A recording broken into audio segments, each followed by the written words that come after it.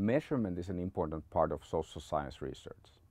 If we take a look at this research process diagram from Singleton and Straits, we can see that the two most important decisions after you have decided on your research question is what do you sample, what are the units of analysis, and what do you measure, which means what are the variables that you study from those units of analysis.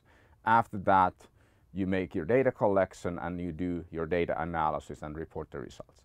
The important part is that the quality of your study is mostly determined by what do you sample and what do you measure from your sample.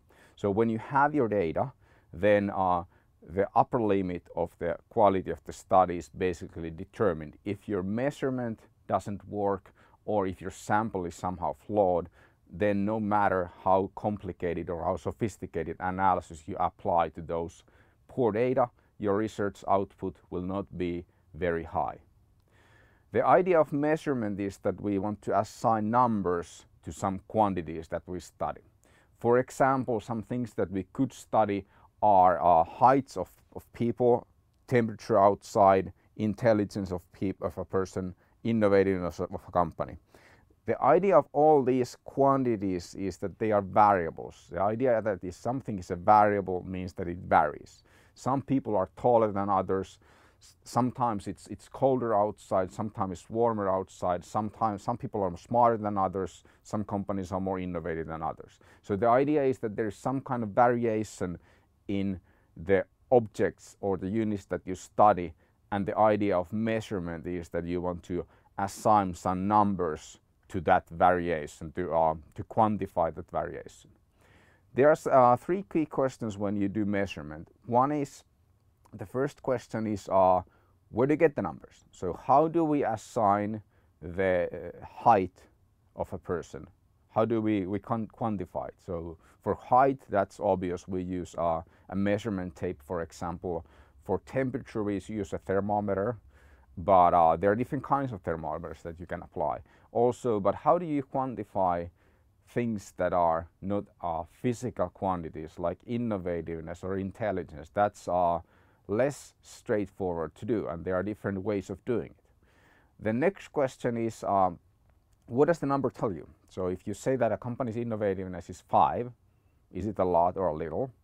What does it actually mean? So we're talking about the meaning of the number and the interpretation of the number. Finally, how do we justify the way we assign the numbers? So we, of course, besides just getting the numbers, we have to convince our readers and ourselves that our numbers are actually valid for the purpose that we are using them for.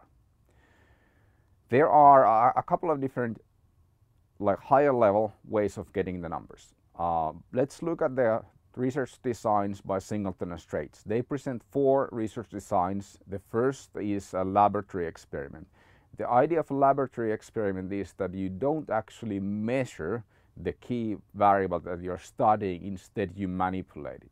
So laboratory experiments and experimental studies are more about manipulation of things than measurement of things.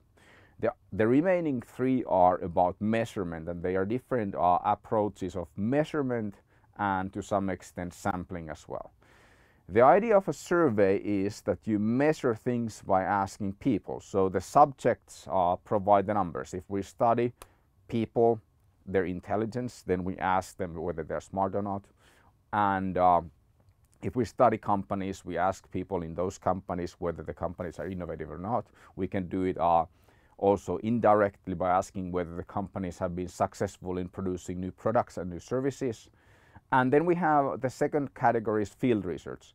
The idea of field research is that we don't ask the subjects, instead we rate, or our research assistant rates or evaluates the subjects and records what happens based on observation, and that gives us the numbers. Finally, we can use numbers collected by others, so that's the archival records. So that's basically how we get the numbers. There are actual practicalities of how to do that is something that I'll address in other video, but that's the 3 main ways of getting the numbers. Ask people, rate yourself, use data collected by somebody else. The next question is, what do the numbers tell us and how do we justify the numbers? To answer those questions, we need to understand a little bit about measurement theory, which relates to how the data and the thing being measured are related. To understand measurement theory, we need to understand the concepts of a latent variable. The idea of a latent variable is that an observed variable is that we have two types of variables. The observed variables are variables for which we have case values. So we have a specific number for each individual in our sample. We have a specific number for innovativeness of first company, second company, and so on.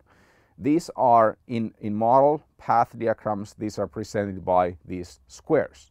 Sometimes measured variables are called indicators or manifest variables, which highlight that their purpose of these measured variables is oftentimes to quantify some unmeasurable or unobservable thing. Latent variable is another kind of variable.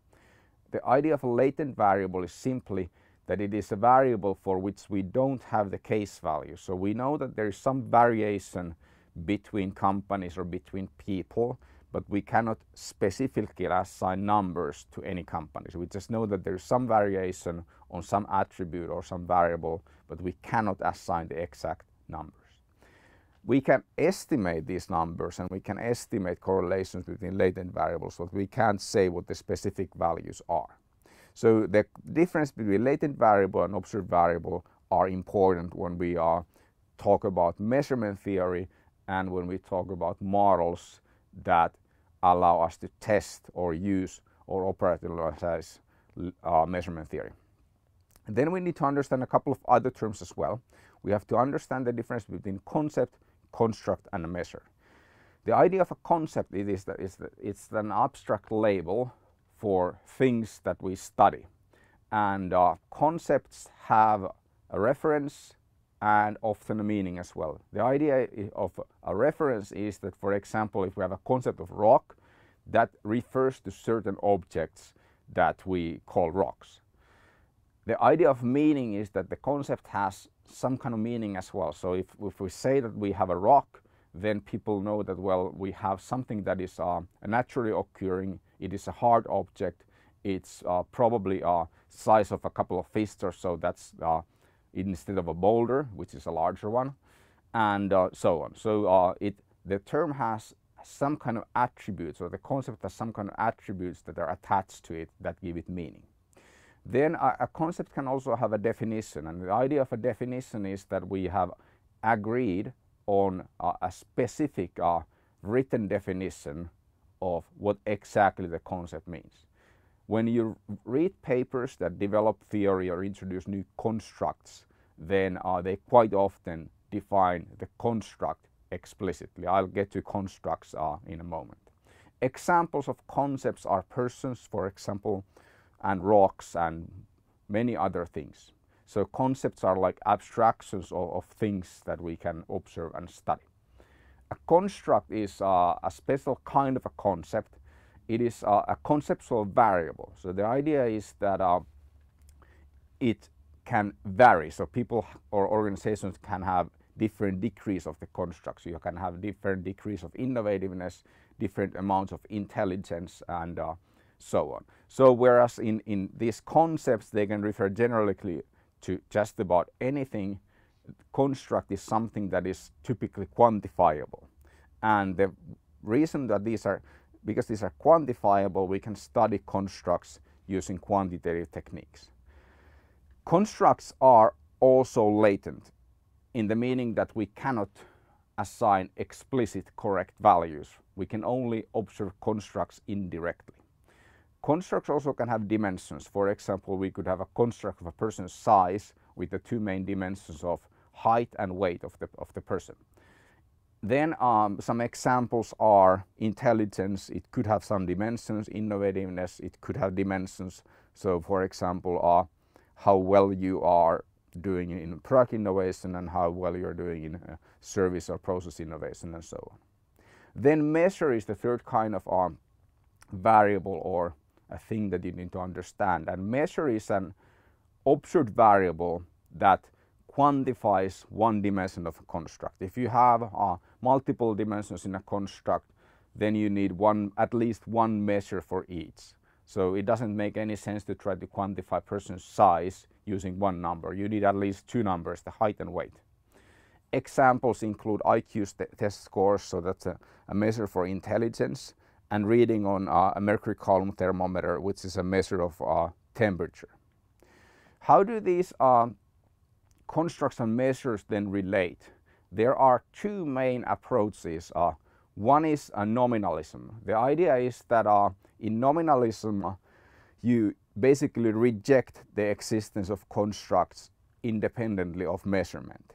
And an extreme version of nominalism is operationalism, which says that the construct is simply whatever the measurement process produces. So the construct is defined by the measure. And then realism assumes that the constructs exist independently of measurement, and the purpose of measurement is to discover the true values of the constructs. Most social science research follows the realist approach. So the idea is that there exists something called innovativeness independently of our measurement.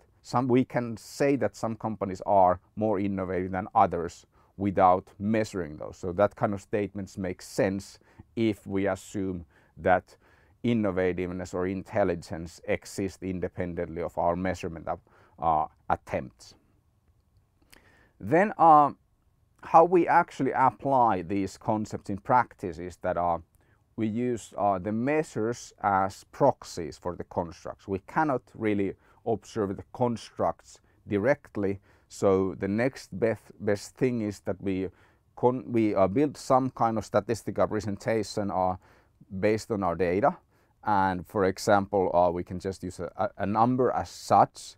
We can take a sum of multiple numbers, or we can build a latent variable model and then use the latent variable as a proxy for the construct. So we use these empirical representations constructed based on our data as proxies for the constructs, assuming that the empirical representation is a perfect representation of the construct. That is of course something that is hardly ever exactly correct, but we have to justify that it is a good enough approximation. So that's the idea of a proxy. Instead of using the construct when we study something, we use the measure as a stand-in for the construct. Summary of these key concepts. We have the constructs. Construct is a concept, so it's a variable that exists in principle. It can have some definition, or almost always has a definition.